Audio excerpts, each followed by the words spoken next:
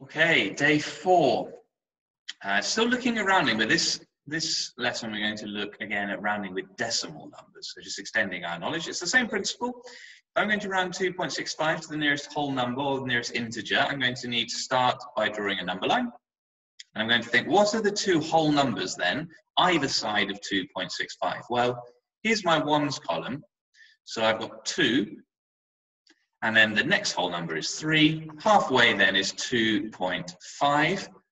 Because I've got these 2 digits here, tenths and hundredths, I might just put that it's 2.50. So then 2.65, I can really clearly see, well, 2.5, 2.6, it's going to be about here. So I can see it's closer to the number 3. So 2.65 to the nearest whole or the nearest integer is 3. So your turn, you've got 16.34, so think, what's the nearest whole number on either side? So here's my whole number. What's going to go here, what's going to go here, and then what will be in the middle. Pause the video, come back when you're done to check your answer.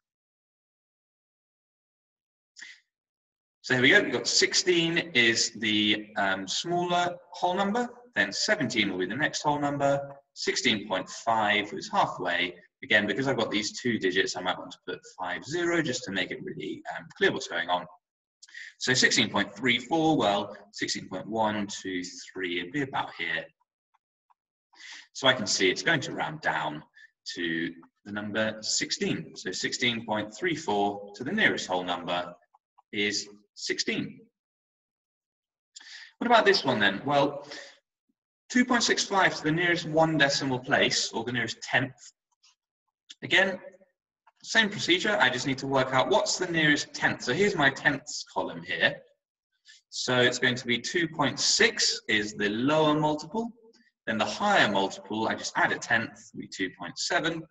Halfway then will be 2.65.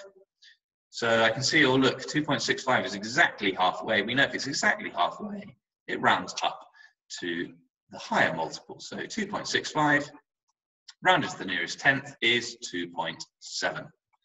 Your turn, again, think about your number line. Here's your tenths column. So what's the lower multiple going to be? What's the higher multiple going to be? What's the halfway point?